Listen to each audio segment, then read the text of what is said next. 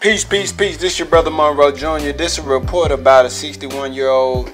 It looks like a white man that got busted with 514 pounds of marijuana. I said, wow, the plug got unplugged. I mean, that's some weight, man. He was moving in his SUV. But police in Missouri, after he was acting suspicious, after they pulled him over because of his behavior, it led to them, you know, kind of investigating a little more. And, you know, he said his vehicle was rented and he wasn't able to provide the documentation. And then they called for the K9 unit to come to the scene. And then they found the 514 pounds of vacuum sealed bricks of marijuana, all found in the back seat.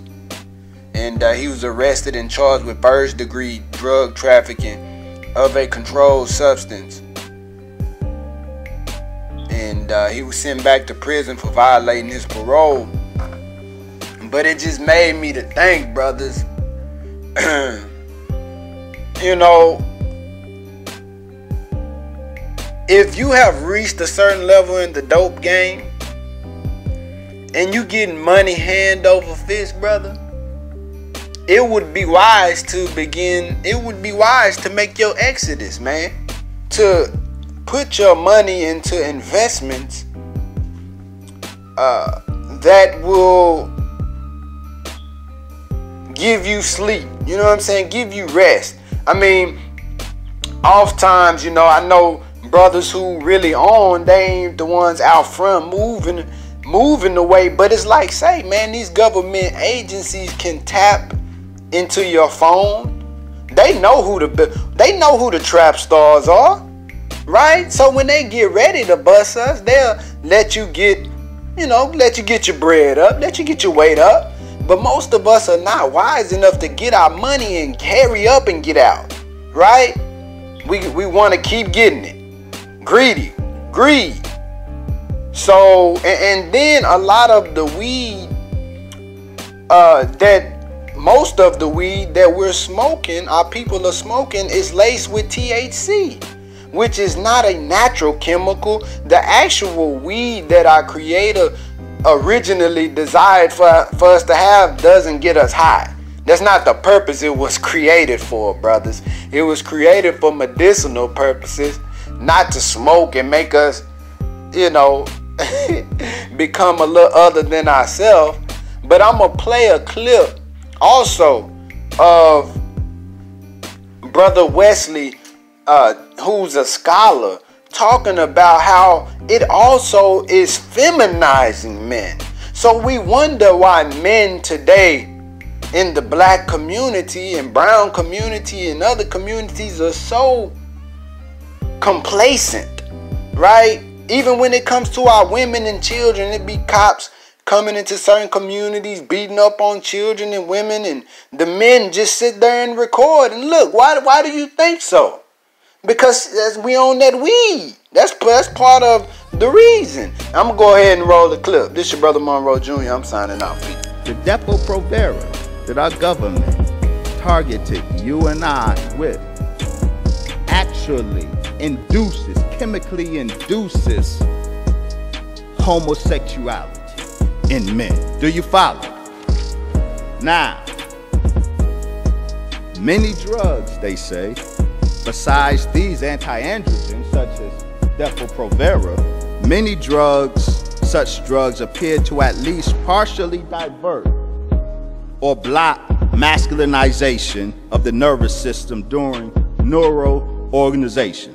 Many drugs besides these have a partial demasculizing effect. The list includes barbiturates, which are drugs, yada yada, yada yada, yada yada, marijuana.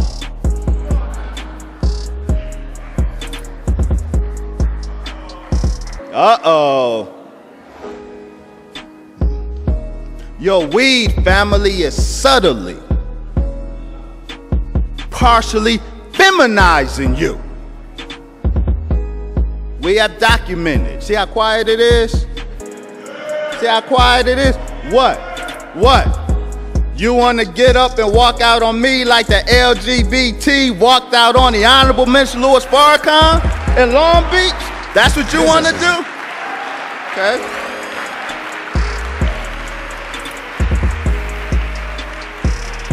Okay.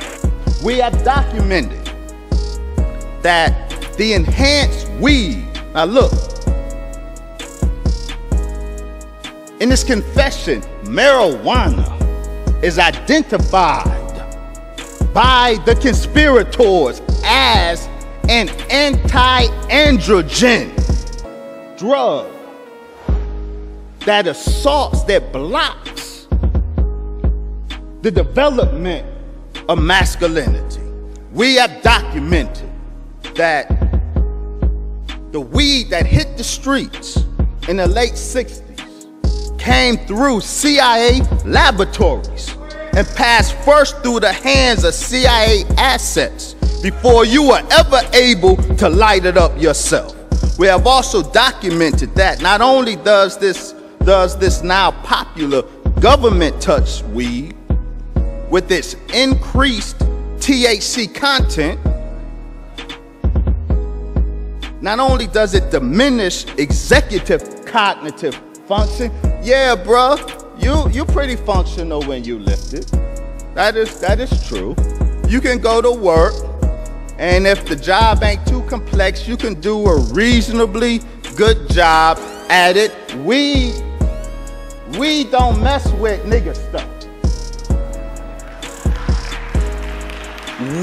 The THC diminishes what they call executive cognitive function, that higher level thinking, that black God thinking.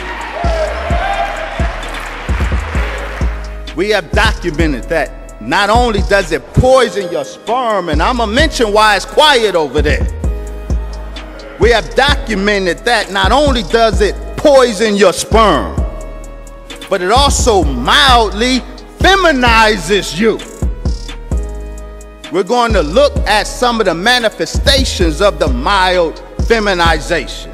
But we also documented that since 1975, the U.S. government has made imported and domestically grown marijuana effectively an ethnic weapon against black people by contaminating much, if not most, if not all, of weed plants with a dangerous pesticide called paraquat.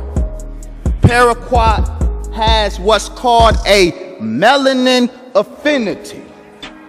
That means the toxic chemical binds to melanated tissue, and it attaches and stays in melanated bodies for life, releasing poisons into the body.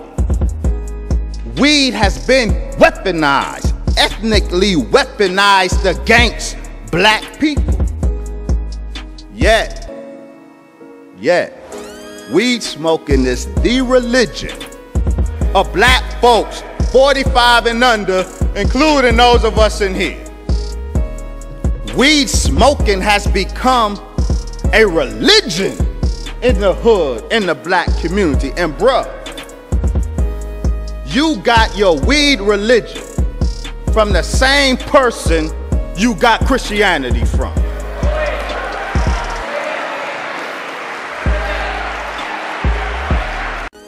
The Depo-Provera that our government targeted you and I with actually chemically induces homosexuality in men. Do you follow? Now, many drugs, they say, besides these anti-androgens such as Depo-Provera, many such drugs appear to at least partially divert or block masculinization of the nervous system during neuroorganization. Many drugs besides these have a partial demasculizing effect. The list includes barbiturates, which are drugs, yada yada, yada yada, yada yada, marijuana.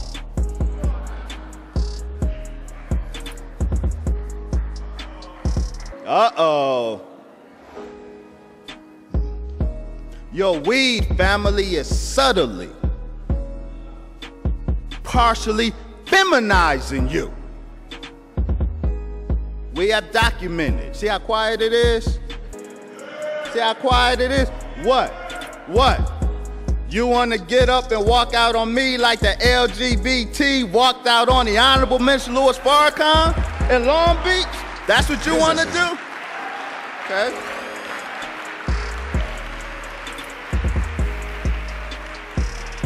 Okay. We have documented that the enhanced weed, now look,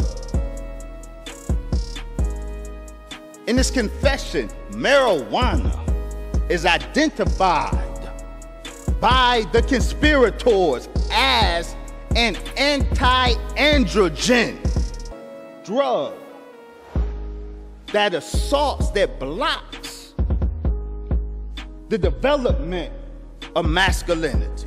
We have documented that the weed that hit the streets in the late 60s came through CIA laboratories and passed first through the hands of CIA assets before you were ever able to light it up yourself. We have also documented that not only does this now popular government touch weed with its increased THC content, not only does it diminish executive cognitive function. Yeah, bro, you pretty functional when you lift it. That is true. You can go to work, and if the job ain't too complex, you can do a reasonably good job at it. We don't mess with nigga stuff.